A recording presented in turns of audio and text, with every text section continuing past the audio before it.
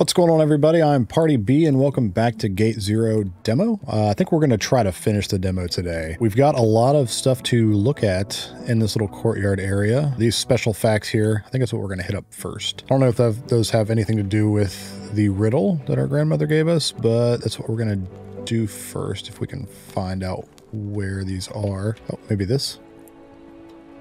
The slaughtering area. 8 pillars supported cedar beams on which sacrificed animals were hung and flayed. Next to the 8 pillars were marble tables on which the sacrifices were washed. The head of the animals were secured to rings in the ground so that they could be killed and their blood collected. So is that the first one? Yes. There's another special fact here and here. Is that this here? Sacrificing, I think so. Sacrifices played a very important part in the worship services of the Jews. When people broke the law unintentionally, they could receive atonement for their sin through the offering of an animal's lifeblood. But those sacrifices couldn't eradicate the sin in human nature, which made it so that everyone, without exception, was disobedient in God's laws, either through weakness or negligence. But now through Jesus, there is a greater and more perfect covenant by which we offer ourselves, our own will, as a spiritual sacrifice. I urge you to present your bodies as a living sacrifice, holy and pleasing to God. This is your true worship. Do not be conformed to this age, but be transformed by the renewing of your mind, so that you may discern what is the good, pleasing, and perfect will of God. Romans 12, 1-2. So it looks like they're just the same as the scrolls that are on the walls and stuff. So some of them have history stuff, some of them have clues. Is it in here, or is it over here? Probably this one. The Pharisees. Pharisees were members of a party that believed in resurrection and in following legal traditions that were ascribed not to the Bible, but to the traditions of the fathers. Like the scribes, they were also well-known legal experts, hence the partial overlap of membership of the two groups. Aha, a new word collected. We're going to have to try to figure out this riddle as well. So I still think that, like, I don't know if these are supposed to, like, match up or do something over here. So, like, if you turn it, they turn. Like that. I'm just wondering, like, how to get them to match up. Like, are these... I assume that there's certain... Oh, wait. I think that they're supposed to align to this middle one here. I mean, they're obviously supposed to match up somehow. I don't know. I think we have to actually figure out more clues before we can solve that one. So let's go ahead and search around some more. So whenever I loaded back into the game today, I had to redo everything. It said continue, but there's a lot of stuff that I had to go ahead and redo, which is fine. So I can't remember exactly which ones that I've read so far through here. It looks like, I think it kept them open. Yeah.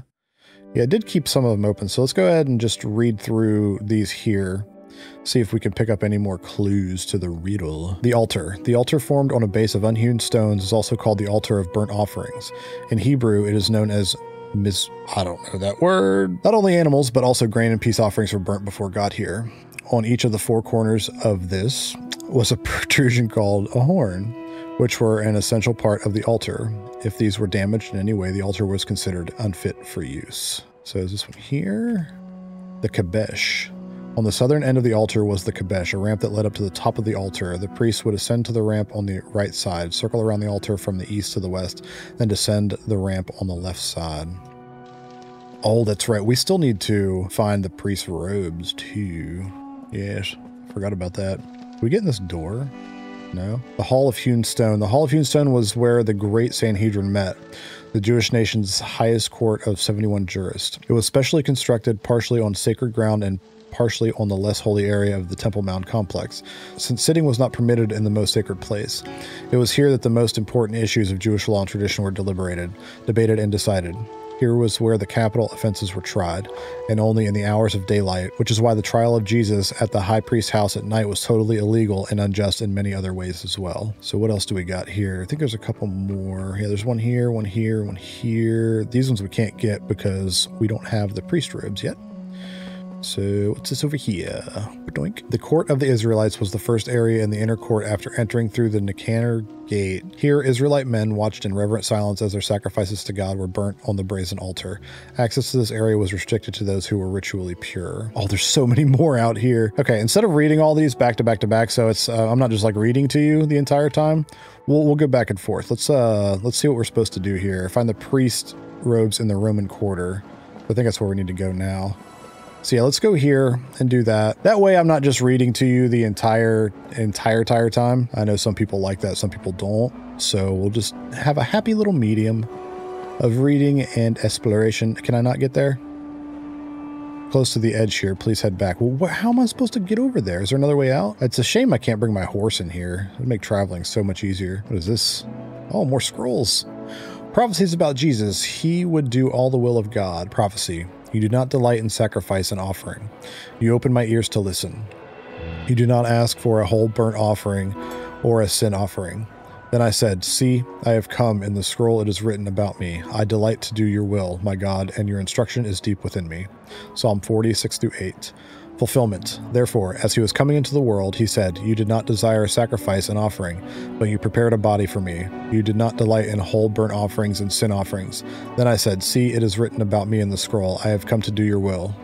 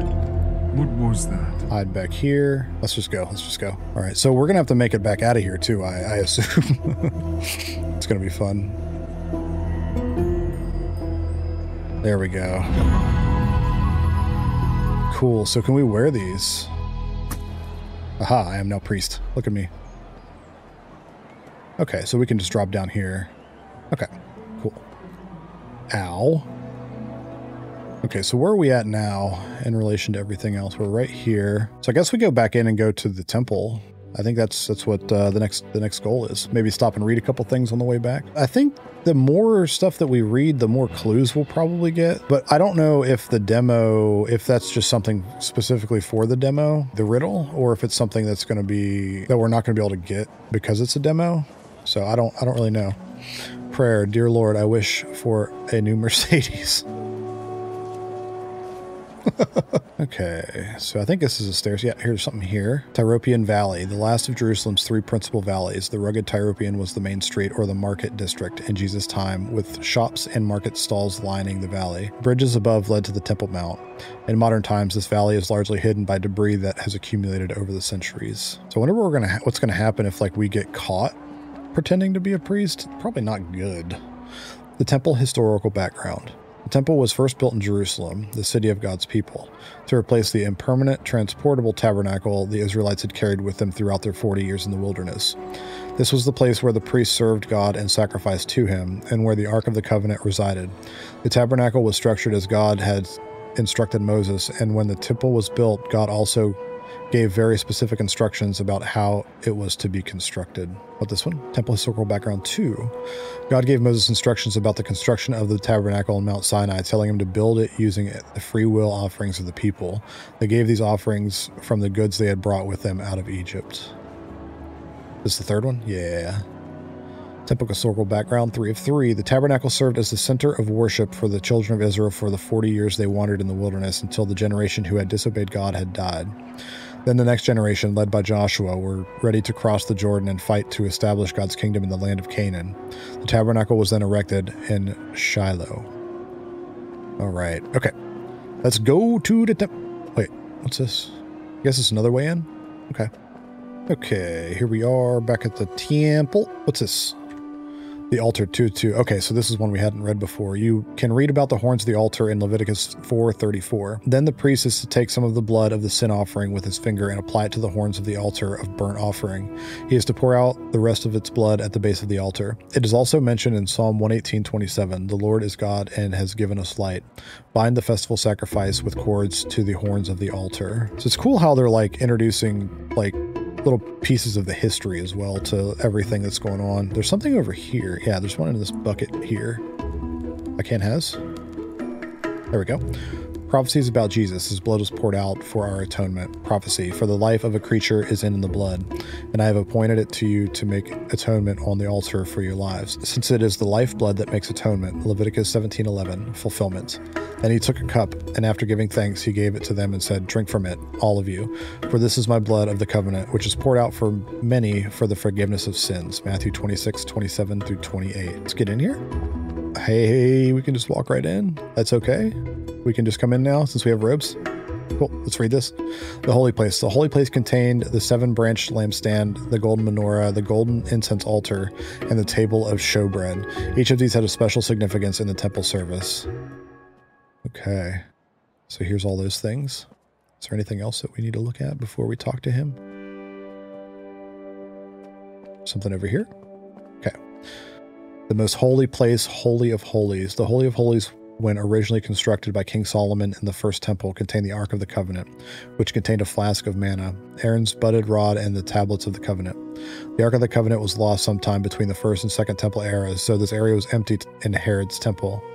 Although there was a slightly raised platform where the Ark should be, only the high priest was permitted to enter the Holy of Holies, and then only once a year on Yom Kippur, the Day of Atonement. But the high priest alone enters the second room, and he does that only once a year, and never without blood, which he offers for himself for the sins of the people had committed in ignorance. Hebrews 9:7. The Holy of Holies was separated from the holy place by a curtain known as the veil. This veil is referred to multiple times in the book of Hebrews. Okay. The showbread is baked regularly, so it's always fresh. This is to show our willingness to sacrifice to God. And when we replace it, we may eat the old ones. And you know what? It's just as fresh, even on the last day. But Abba, why are there only 11 breads here? What? One of the priests must have missed it. No. Max, would you be able to go and get another showbread? So there are 12 here, as there should be. How does he know who I am? I'm confused how he knows who I am, but we got to get the showbread now. Do we come through here? Yeah. There we go. Hey man, you missed one. Oh, so I need to make it. Okay. So I need flour and salt. Okay, where do I get these? This flour and salt. Can I have flour and salt, dude? Yeah, how did that guy know my name? Like, obviously we're traveling from the future. Find the ingredients laying around. So I just have to search? Okay, well, we're on a mission to search, which means that we'll probably run into some more things to read, which is good. Oh no! I forgot about that. I'm on fire. Oh, I jumped right into another one. Cool. So can I like pay for stuff? Here's another scroll. Prophecies about Jesus. He would do miracles. Prophecy. Then the eyes of the blind will be open and the ears of the deaf unstopped. Then the lame will leap like a deer and the tongue of the mute will sing for joy. Isaiah 35, 5-6. Fulfillment. Jesus replied to them, go and report to John what you hear and see. The blind receive their sight and the lame walk. Those with leprosy are cleansed. The deaf hear and the dead are raised. And the poor are told the good news. And blessed is the one who isn't offered by me. Matthew 11, 4-6. Hey, what's up? What's this? Hello. Prophecies about Jesus. He would be Lord over both Jew and Gentile. Prophecy. On the day, the root of Jesse will stand as a banner for the peoples. Prophecy. On that day, the root of Jesse will stand as a banner for the peoples. The nations will look to him for guidance, and his resting place will be glorious. Isaiah 11:10. Fulfillment. Since there is no distinction between Jew and Greek, because the same Lord of all richly blesses all who call on him. For everyone who calls on the name of the Lord will be saved. Romans 10:12-13. Okay, so there's somebody over here. So we get salt from you. Frankincense, aloe, salt. There we go. We'll just buy all of it, you know? We'll help you out. Okay, so we have salt. So what else do we need? Salt and something else? I don't remember. Feast of the First Fruits. The Feast of the First Fruits was a time for the Jews to offer the best of what they had to the Lord. It was to be a sheaf of the first fruits of the harvest, a male lamb without blemish, a grain offering of fine flour mixed with oil, and a drink offering of wine. You must not eat bread, roasted grain, or any new grain until this very day. And until you have brought the offering to your God, this is to be a permanent statute throughout your generations wherever you live. Leviticus 23:14. So we are coming back here to find out what the last ingredient was because I forgot. What was it again, dude? I can't find out. No way. No way. What was the other ingredient? Salt and something else. Come on. Wait, what's this? What is this? Oh. Oh, it was in the basement. Whole time. Wow. I mean, at least I found somebody to sell us salt. That was kind of cool. Hey man, here you go. Okay, now what do I do? Oh, there's a bunch more I've got to pick up down here. Okay. I think that's what I'm supposed to do. I just need a bunch more. Maybe now I can give this to him to make the showbread. Oh, I'm stuck. What do I do? Do I give? I can't do anything with it. Okay, so I had to go ahead and just restart the game. It wouldn't let me make the showbread even after I found everything, so I had to redo everything, so hopefully now it lets me make it, because everything's still in my inventory from before. So we still have the salt and the flour. So we still have that. I've also got 2 sets of priest robes now, which is kind of funny. Okay, cool. So now we can make it. So we've got the showbread. There we go. Now we can deliver it. Yeah, beforehand, after I ran around and like looked for stuff, it didn't give me the option to talk to him. So I don't know if that's just an issue with the demo, but we got it fixed and here we are. Thank you very much. This is good. We always need to be willing to sacrifice as God has bidden us. All right, Sabbath. So does that, I'm wondering if that, like whenever we find a word, it unlocks more of the picture here. I think so. Oh, I figured it out. I don't know how I did that. So that's done. What is this? Find the right item for each symbol. Wait, what? Oh, wait. Okay, so there's that. Where's that at? Is that on there? Yeah, so it'd be wheat, right? Maybe? Come on. And this one. Oh, okay. So now I'm like actually unlocking. At that time, Jesus went through the blank on the blank. His disciples were hungry. Went through the grain field. on the Sabbath, right? Yeah. They were hungry and began to pick some heads of grain and eat them. When the blank saw this, the Pharisees, yeah, they said to him, look, your blank are doing what is unlawful on the Sabbath. Okay, disciples. All right. There we go. Okay, so I get it now. I get it now. Okay, so then this one here would be, what is that? I don't know what that is, but sure. Oh, there we go. Yeah. Okay. He entered the house of God, and he and his companions ate the blank bread, which was not lawful for them to do. Consecrated bread, which is not lawful for them to do, but only for the priest. Or haven't you read the law that the priests on the Sabbath duty in the temple blank the Sabbath and yet are innocent? I don't know if we have that one, though. I think that might be the last one there. Okay, so let's take a look at this one. Triangle sets olives. Scroll up. Olives. There we go. Okay. If you had known what these words mean, I desire blank, not blank. Mercy, not sacrifice. You would not have condemned the innocent, for the Son of Man is Lord of the Sabbath. Okay. So this one, I don't think, by the law, the priests on Sabbath duty in the temple blank the Sabbath and yet are innocent. Sabbath the Sabbath, Grainfield the Sabbath, Pharisees the Sabbath, disciples consecrated the Sabbath, peace the Sabbath, shepherd the Sabbath, mercy the Sabbath, presence, stable, sacrifice the Sabbath. I don't think we have that word yet. We're gonna have to find that word. Anyway, so I think we just have to finish that riddle and then we'll be done. We just have to find that last clue, I think. Desecrate. Okay. Yeah. So there's that last word. Okay, so I'm having issues. I don't know what's going on, but I can't get back over to actually finish that riddle. Anytime I come over here, it just freezes up. Everything just freezes. I can switch over here. So I'm not really sure what's going on. I'm not sure if that's all that the demo has to offer, but I think that's what we're going to call it for the demo now. I don't know if I broke it again.